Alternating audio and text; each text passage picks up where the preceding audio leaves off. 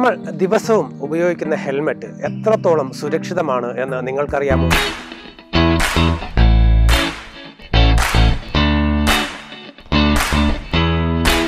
നമസ്കാരം, ഞാൻ Gopikrishnan. Ethnic health code ഇന്ന് നിങ്ങൾക്ക് വേണ്ടി അവതരിപ്പിക്കുന്നത് ഹെൽമെറ്റിനെ കുറിച്ചാണ്. നിങ്ങൾക്കറിയാം, ഇന്ന് നിരത്തിൽ ഇരുചക്ര വാഹനം ഓടിക്കാൻ ഹെൽമെറ്റ് നിർബന്ധമാണ്. കേരളത്തിൽ ഇന്ന് ഹെൽമെറ്റ് ഭൂരിഭാഗം ആൾക്കാരും ധരിക്കുന്നുണ്ട്. അത് ധരിക്കാൻ കാരണമായിരിക്കുന്നത് കേരള പോലീസിൻ്റെ ഒരു എഫേർട്ട് തന്നെയാണ്.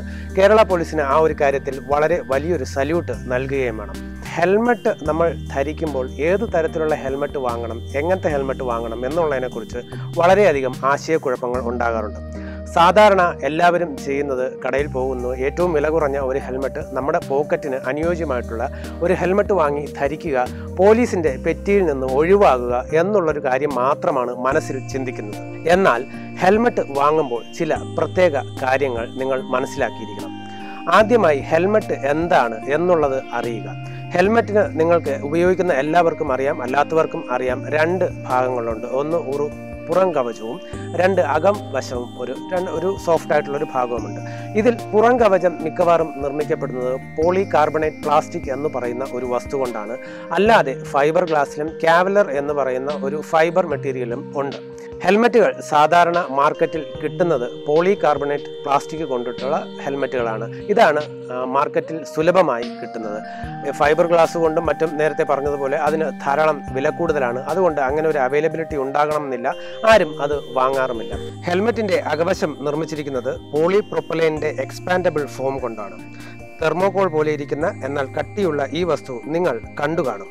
അതുകൂടാതെ കുറച്ച് എക്സ്റ്റീരിയർ, അതായത് ഫിനിഷിങ്ങിന് വേണ്ടിയിട്ട് കുറച്ച് ഭാഗങ്ങളുണ്ടാവും. അല്ലാതെ ഗ്ലാസ് കൊണ്ടുള്ള അല്ലെങ്കിൽ ഫൈബർ ഗ്ലാസ് കൊണ്ടിട്ടുള്ള വൈസറുകളും ഉണ്ടാവും.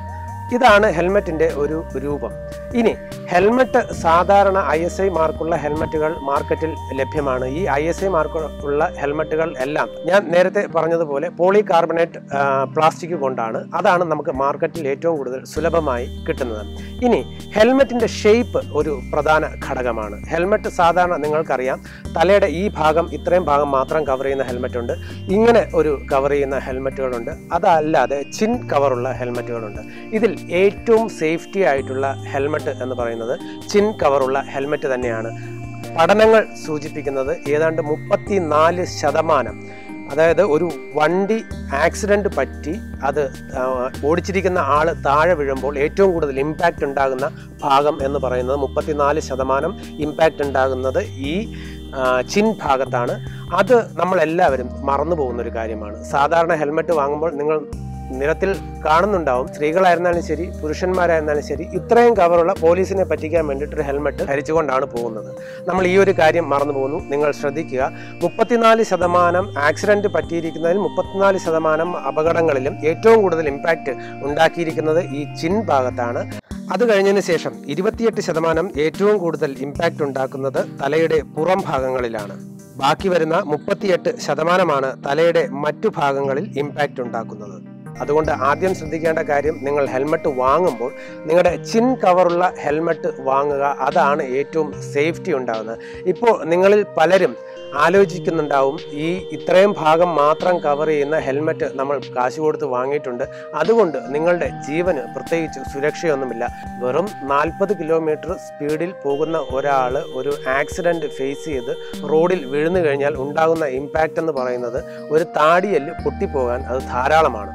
അപ്പോൾ നിങ്ങൾ എപ്പോഴും ഇങ്ങനെ ചെന്ന് വീഴുമ്പോൾ നിങ്ങൾക്കുണ്ടാകുന്ന ഇമ്പാക്റ്റ് ഈ ഭാഗത്താണ്. അത് കവർ ചെയ്യണമെങ്കിൽ, അല്ലെങ്കിൽ അത് മേക്കപ്പ് ചെയ്യണം എന്നുണ്ടെന്നുണ്ടെങ്കിൽ, പ്രൊട്ടക്റ്റ് ചെയ്യണമെന്നുണ്ടെങ്കിൽ ചിൻ കവറുള്ള ഹെൽമെറ്റ് തന്നെ വേണം. അതുകൊണ്ട് ഹെൽമെറ്റ് വാങ്ങുമ്പോൾ നിങ്ങൾ സൂക്ഷിച്ച് ഈ ഒരു കാര്യം നിങ്ങൾ ശ്രദ്ധിക്കുക. ആൾക്കാരെ പലരും പറയും ഹെൽമെറ്റ് വെക്കുന്നത് ബുദ്ധിമുട്ടാണ്, കാരണം ഹെയർ സ്റ്റൈൽ ഇല്ലാതാവും, അല്ലെങ്കിൽ മുഖം ആരും കാണുന്നില്ല എന്നുള്ള രീതിയിലൊക്കെ കംപ്ലൈൻറ്റ് പറഞ്ഞിട്ട് പലരും ഹെൽമെറ്റ് വാങ്ങി മിററിൽ തൂക്കിയിട്ട് പോകുന്നത് പതിവാണ്. അത് ഒഴിവാക്കുക. നിങ്ങൾ ഹെൽമെറ്റ് നിർബന്ധമായി ധരിക്കുക. ഹെൽമെറ്റ് വാങ്ങുമ്പോൾ ചിൻ കവറുള്ള ഹെൽമെറ്റ് തന്നെ വാങ്ങുക. ഇത് വളരെ അധികം പ്രധാനമാണ്. ഒരു ആക്സിഡൻറ്റ് പറ്റിക്കഴിഞ്ഞ് കഴിഞ്ഞാൽ നമുക്ക് മാത്രമല്ല, നമ്മുടെ കുടുംബത്തിനും അത് ബാധിക്കുന്നൊരു കാര്യമാണ്.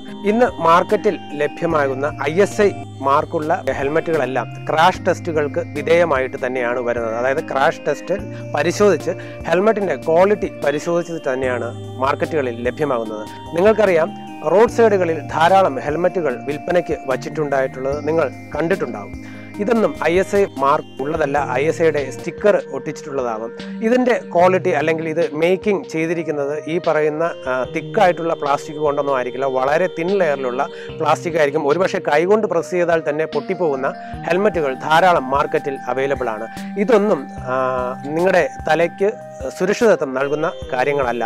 അതുകൊണ്ട് ഹെൽമറ്റുകൾ തിരഞ്ഞെടുക്കുമ്പോൾ ISI മാർക്കുള്ള ബ്രാൻഡഡ് ആയിട്ടുള്ള ഹെൽമറ്റുകൾ തിരഞ്ഞെടുക്കുക. ഇന്ന് കേരളത്തിൽ നടക്കുന്ന റോഡ് അപകടങ്ങളിൽ 10% ഏറെ ഇരുചക്ര വാഹന അപകടങ്ങളാണ്. അതിൽ ഏറ്റവും കൂടുതൽ മരണപ്പെട്ടിട്ടുള്ളത് ഹെൽമറ്റ് ധരിക്കാതെ യാത്ര ചെയ്തതുകൊണ്ടാണ്. അതുകൊണ്ട് നിർബന്ധമായിട്ടും ഹെൽമറ്റ് വാങ്ങുമ്പോൾ ഇത്തരം കാര്യങ്ങൾ ശ്രദ്ധിക്കുക. ഈ വിവരം നിങ്ങൾ മറ്റുള്ളവർക്ക് വേണ്ടി ഷെയർ ചെയ്തു കൊടുക്കുക. അതുവഴി ഒരുപാട് ആൾക്കാർ ബോധവാന്മാരാകട്ടെ. നന്ദി, നമസ്കാരം.